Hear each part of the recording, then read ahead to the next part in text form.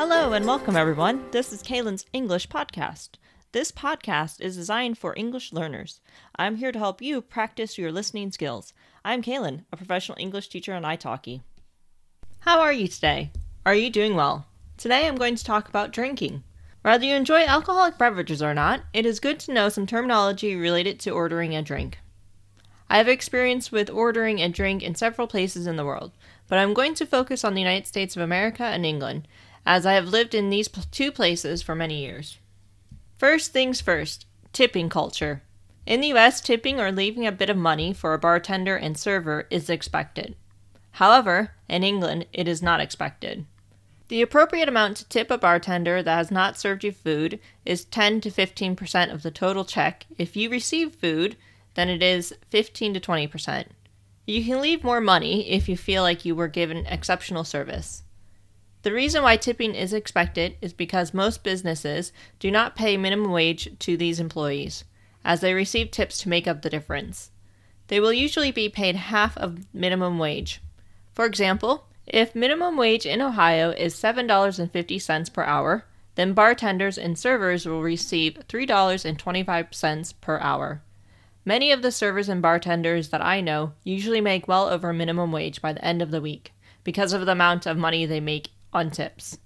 In England, every employee must make minimum wage, at least, but it is a good idea to tip if you can, which I do on occasion, especially if I have received exceptional service. When going from the United Kingdom back to America, it is difficult to sometimes remember how to properly tip. Let us move on to talking about various types of drinks. If you do not drink alcohol, then depending on the place, you can order various things such as pop, water, juice, and mocktails. I say pop because Ohioans typically use this word. However, you can also call it soda, soda pop, Coke, or fizzy drink. Fizzy drink is one that you could use in the UK, whereas pop and soda pop are mainly used in America. Soda and Coke are used in both countries. Mocktails are also called virgin cocktails or non-alcoholic mixed beverages. They are usually made with various juices and or pops and syrups and sometimes tea or coffee. Mocktail is a more common term in the UK, and virgin cocktail is used in the US. These types of beverages are usually delicious, and they tend to be very similar to their alcoholic counterpart, but with a bonus of not getting drunk. One of my favorite virgin cocktails is a virgin pina colada, which contains pineapple juice and coconut cream. If you want the alcoholic version, you add rum. As of recently, I have noticed many pubs and breweries are offering alcoholic-free beer and ciders. If you enjoy a beer or cider but cannot drink, now you can have the taste of one of those but without the alcohol. I enjoy the non-alcoholic cider, but the beer sometimes isn't as tasty to me. The cider reminds me of fruit juices. If you are the type of person that enjoys alcohol, then there are plenty of options of the various drinks that you can enjoy. First, let us talk about one of my favorites, gin.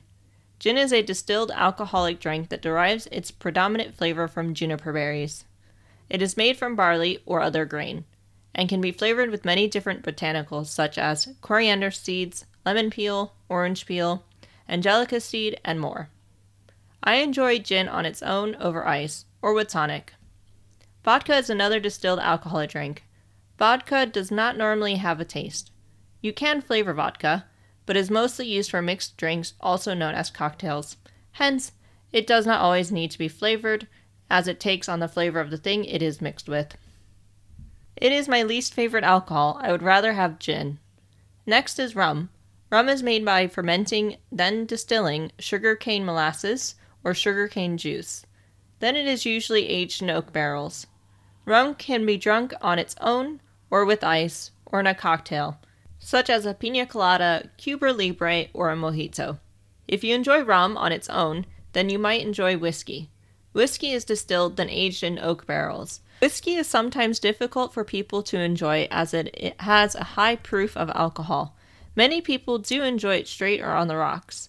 On the rocks means with ice. You can make cocktails out of whiskey, such as old fashions and whiskey sours.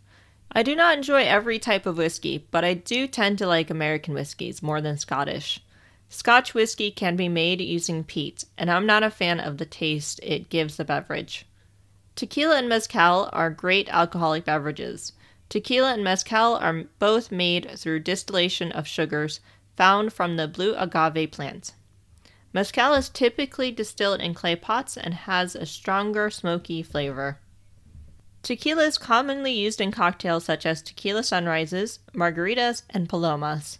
Many people drink both tequila and mezcal straight.